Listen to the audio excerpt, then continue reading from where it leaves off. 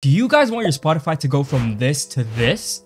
Well then, stay tuned and watch the video because I'm going to show you guys how to do that. Alright, if you want to get your Spotify looking all nice and good like this, you're going to want to go on a site called Spicetify.app. Now, Spicetify is a client that allows you to modify your Spotify, and it kind of allows you to use an ad blocker, which I do not endorse. Okay, I do not endorse it, but it allows you to use it. Okay, so get into the installation, click on install now, and boom, you're gonna want to copy this text into PowerShell. Don't go into admin perms because it won't let you install it that way. Just copy it, paste it in, boom, it's installed in Spicetify. After that's done, it's gonna ask you to install the Spicetify marketplace. If you guys want to get extensions, themes, and apps, you're gonna want to click yes. I suggest you guys click yes, so click yes. Boom, after that is done, your Spotify should restart or pop up after this. And boom, at this point, we should have Spicetify installed. Now, it might not look like anything special, but hear me out. You guys can see right there, there is a marketplace button. And boom, you have your extensions, your themes, your snippets. I don't know what snippets is. That looks pretty cool. And we have our apps.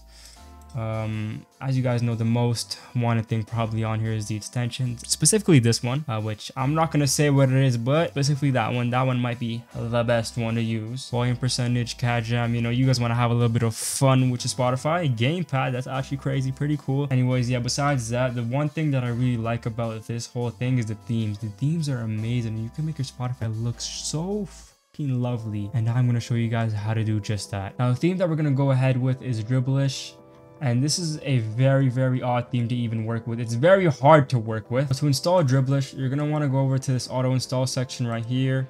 Go to your PowerShell, copy that, and it is downloading the themes package for Dribblish. It is a very sophisticated theme, and I'm not going to lie, I tried about like 10 to 15 times to get it installed, and it is finally working now. So you just copy this command right here, paste it into your PowerShell, and it is downloading all the themes that you are going to be switching between. Now, your Spicetify is going to look like this, but there are a ton of themes that you can select in this Dribblish thing, which I'm going to choose, let me see, Rose Pine. Okay, let's hope that they have that available. And the way that we're going to do that is we're going to go into our PowerShell, write Spicetify config color underscore scheme.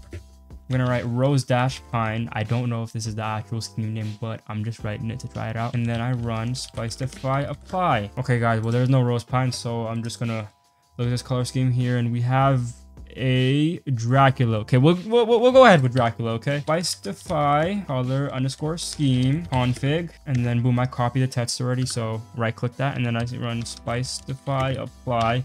Now it should apply the Dracula thing. The weird thing about this is it's saying that it's applying custom patches. The JS is not found, but they've already been applied, so don't worry about that. And this is what my Spotify looks like. Look what happens when I click on an artist Spotify. Jeez, it looks tough. It looks tough. Now, you guys might like this blue vibe, but I'm gonna be honest, I don't like this blue vibe. I like myself to get a little bit of a red vibe. So let me get to the theme that I want to use, and that is indeed the Rose Pine. Look how beautiful this looks. Y'all can't tell me this don't look beautiful, and I know y'all see the brown music over there. Yes, I do listen to brown music. Don't even worry about that. Also, why do we have Sydney Sweeney on here? That's besides the point. Look how beautiful this is looking. If I click on Giveon's, oh my gosh, the colors, the vibrance, the fluidity. But yeah, that is how you get it sorted. I hope this tutorial was easy, and if you are having any problems, feel free to comment down what your problems are. And yeah, that is it. And yeah, peace out.